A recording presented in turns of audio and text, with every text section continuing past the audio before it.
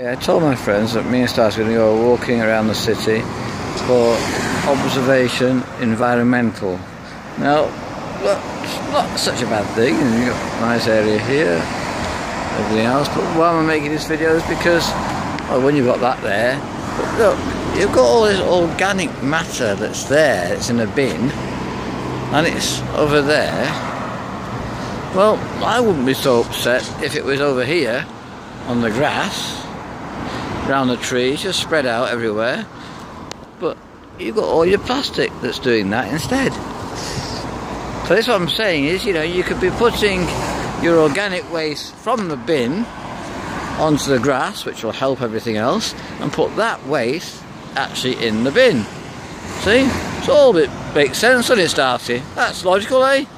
Yep, that's what I thought, but no, all this rubbish is down here, and it's down that way too. Okay, so 2020, let's get back to the basics. Human food and waste can go back on there if it needs be, and this has to go in the bin.